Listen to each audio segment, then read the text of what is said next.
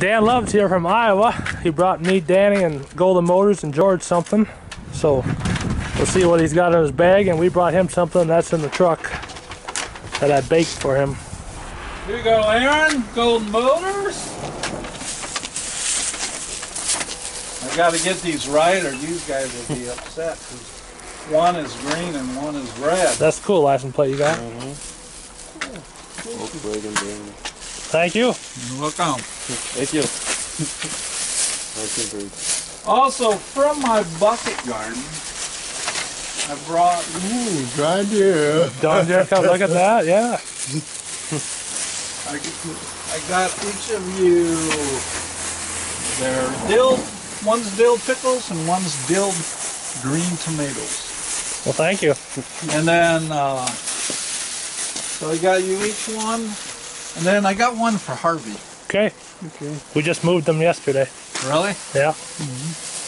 You guys want to put these in your truck? Yeah. Thank you.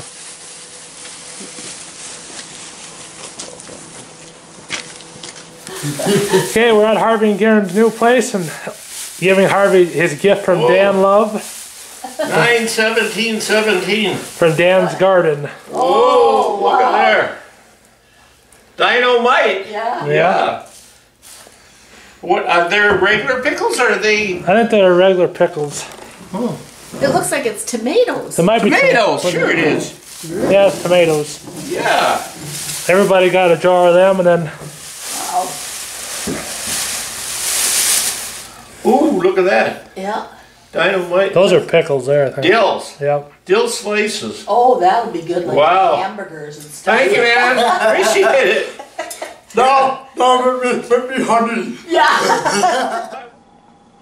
Here's what I got from Dan Love. I got these dill pickles right here. He made out of his bucket garden.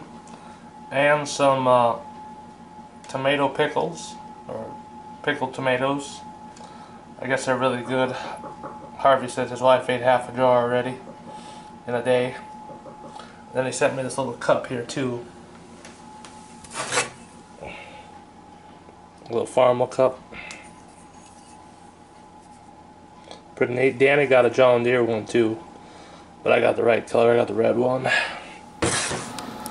So thank you for all the stuff you gave Dan, and we all had a good time and a great meal. It was nice meeting you, and hopefully we can all catch up again. So we'll talk to you guys later. Bye.